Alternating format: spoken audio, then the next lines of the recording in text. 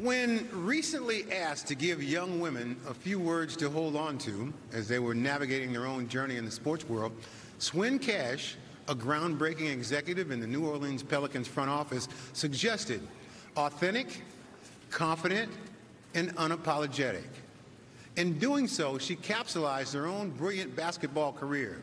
Swin Cash has always remained true to herself. She competed at the game's highest levels with supreme confidence in her spectacular skill set. She is one of the greatest champions in the history of basketball.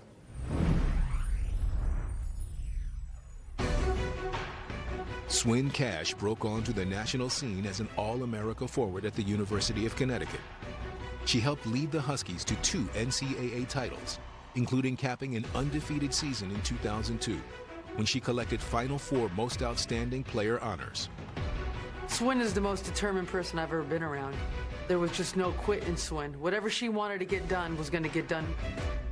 The second overall pick in the WNBA draft, Cash played an integral role as a rookie on the Detroit Shock's first championship team in 2003. From worst to first to the championship, they are champs. After another title win with the Shock 3 seasons later, Swin moved on to the Seattle Storm, where in 2010 she was part of yet another WNBA championship team. It's the athleticism, it's the grit, the tenacity, just an all-around player that came in eager to leave her stamp on the game. As a player, Cash could do everything on the court. She was a prolific scorer and rebounder, as well as a lockdown defender. Swin has won everywhere she's gone at every level, and she's always found ways to impact the game. Nice, very good, good deal. A 2-time All-Star Game MVP, Cash was also a winner on the international stage, helping the United States capture 2 Olympic gold medals. Swin just had the will and the want to and the desire to be great at everything that she did. She knows what it takes to have the best culture possible for winning. She's done a lot to make other people better. Welcoming Swin to the Hall of Fame is a fearsome fivesome with the credentials to back it up. Tamika Catchings, Teresa Weatherspoon, Tina Thompson, Isaiah Thomas, and Gino Auriemma. Please welcome Swin Cash.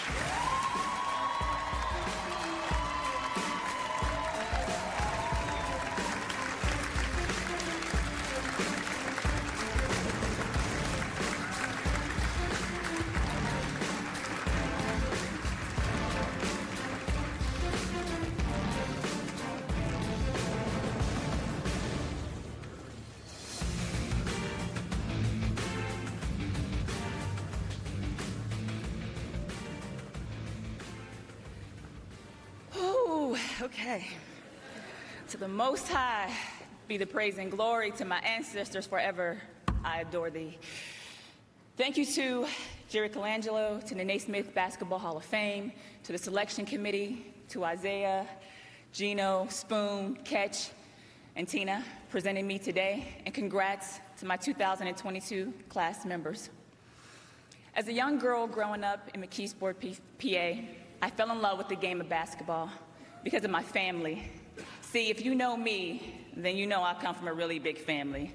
My mom, Cynthia Cash, is 1 of 12. I had 75 first cousins, and that was the count back in the early 2000s. True story. Growing up in the Harrison Village projects not only molded me as a player, but also into the woman I am today. We didn't always have it all as a family, but I watched my mom, stepdad, aunts, uncles, family, friends, people in the community, even guys on our street corner, do the best with what they had. See, you all, or yins as we like to say in Western PA, Coach Carr knows what I'm talking about there. You may look at me and see a polished woman in front of you today, but I promise you, I'm the product of God's grace, prayer, hard work, mental toughness, and that was formed by watching my mom daily. It was formed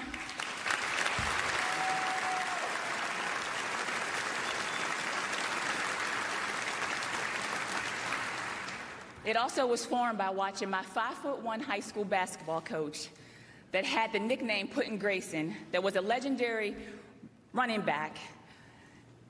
And he brought out that grit and that fight to our girls basketball team. He helped me build my foundation of playing this game with a grit and a fire and a relentlessness mentality to never get outworked. Today, my high school coach is here, and some of my former teammates, and the current McKeesport Lady Tigers girls basketball team. Salute, I see you ladies.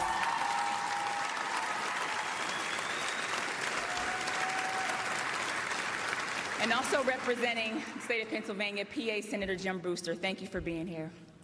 Also a special thank you to my Pat Bob Gallagher that couldn't be here today. Thank you for showing me that kindness and genuine love look like from the very moment we met each other. You always said, number 32 on the floor, number 1 in our hearts. I love you, Paps. One of the best decisions I made was attending the University of Connecticut with Tamika Williams. Oh, Blee Blue, I see y'all in here. With Tamika Williams, now Tamika Jeter, Asia Jones, and Sue Bird. There's not much that I can tell you three that I haven't personally already said to you. But what I will say is this, since I got the stage. I wouldn't have traded our experience in college for anything. We were the wave. We were the culture. And if anyone's debating the greatest college basketball team ever, ask about us.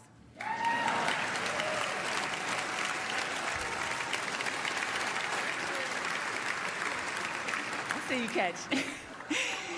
It was a beautiful thing to go to 3 Final Fours, to win 2 national championships, but I learned a lot of life lessons along the way. Coach always wrote on the board, play hard, play smart, have fun. In college, it always felt like we were chasing perfection every practice, every game. It was an unrealistic pursuit, Coach, of a bar that was set so high and it felt like it moved up daily. One of the things I learned was that you're never chasing perfection. You're learning how to form great habits. Thank you to Coach Oriema, to CD, Tanya, Jamel, Sarah, Hootie, and my whole UConn family. Thank you.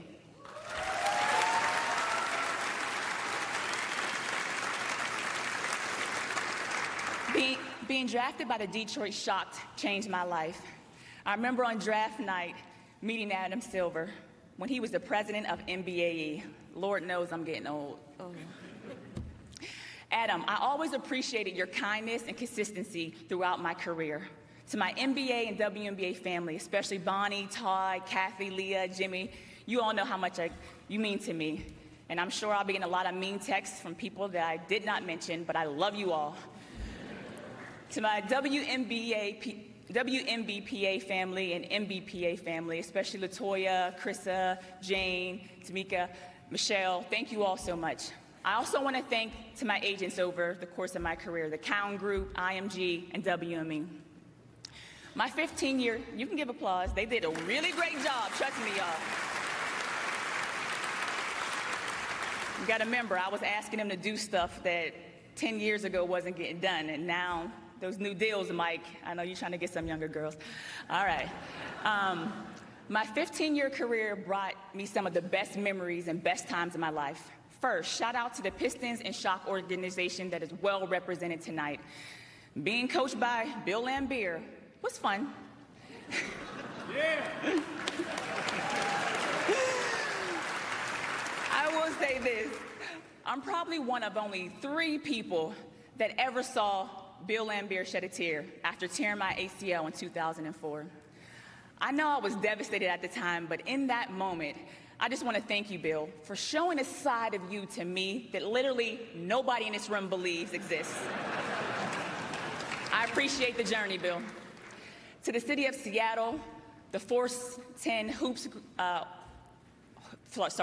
Force 10 Hoops organization, to my OG7 girls, to Chicago Sky, Atlanta Dream, and all of my teammates throughout my career, thank you so much.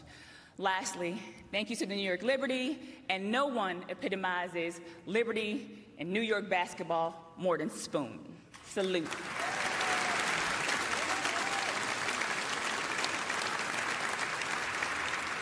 And to current Liberty CEO, Kia Clark, to Kristen Bernard today, Isaiah Thomas, thank you for investing in us and elevating our platform of social responsibility while in the WNBA. I've had unforgettable championship runs, amazing sponsors. Shout out to Ray Pond, Eileen Hauser, Nico Harris, and Colleen Wilson. And to my USA basketball family, it's been a blast bringing home a few gold medals with some of my closest friends and women that inspire me, especially these two killers to the side of me, Ketch and Tina. Thank you.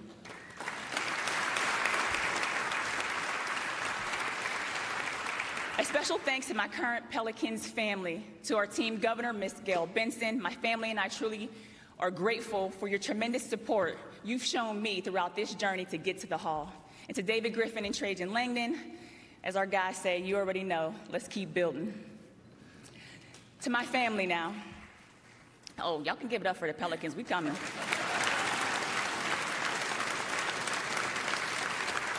To my family, Mom, it's easy to compete in the game of basketball because I watch you fight the ultimate game, the game of life. Every day, heading to work, breaking barriers, and being an unapologetic Black woman. A woman with dignity, grace, humility, grit. I know it wasn't always easy. I'm forever grateful for all you've sacrificed. Thank you, Mom.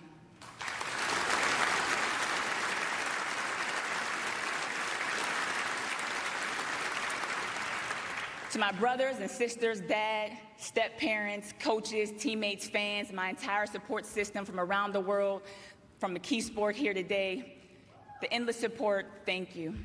And lastly, to my husband, Steve, thank you for being that anchor for me and for always encouraging and supporting not only me, but also other WNBA players without fanfare. Thanks for seeing the light in me at times when I was real low and couldn't see it for myself. I love you, thank you.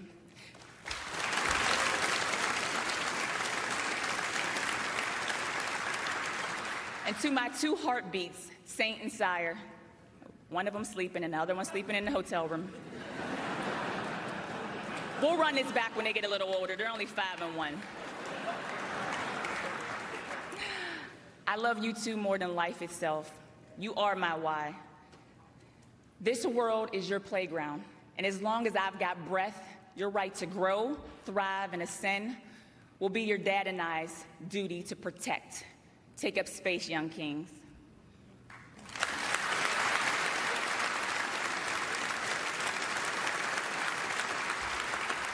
And before I go, I want to leave you with this. This I know. Playing the game was intoxicating. Competing was like breathing. To love this game, you have to be obsessed with the process of achieving your goals. To love this game, you have to overcome your fear and outwork others' expectations of you. Celebrate your wins, make corrections in your losses, and grind every game like it's your last. This I know.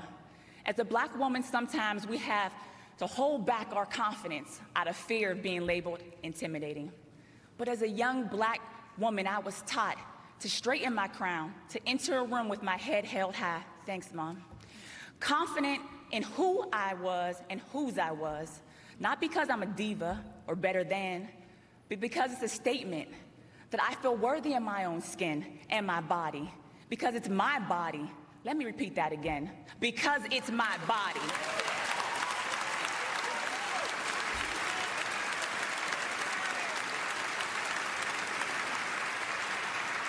Because it's my body and I won't be boxed in.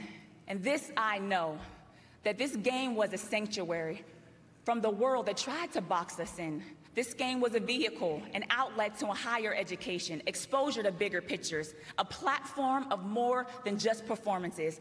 Our pulpit is the playing field. Our podium professed by Ali Gibson and our late OG, the great Bill Russell. This I know. It's not just a game, it's a gift, God-given, not demanding sacrifice, but demanding sacrifice, hard work, dedication, a gift even through the challenges, a gift even through the dark rabbit holes of regret, through setbacks and injuries, a gift of a past generation that struggled to get us here, and now we're here. And this I know. I'm sitting amongst the greatest in this room, humbled to be on this stage, and hopeful for the next generation of ballers, with the skill set to take this game to the next level. and the social responsibility to bring this whole world along with them.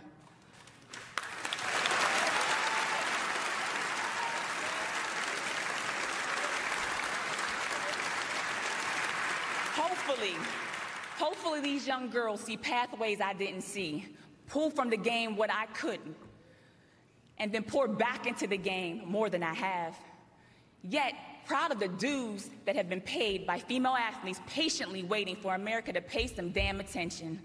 But in the meantime, this I know, I'm far from perfect.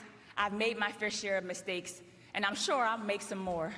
But whatever the future holds, I'll embrace the same way I did the game, unapologetically, the way God called me to be. And the whole time I'll know, giving my all was required gift to the game, and the game forever was a gift to me. God bless.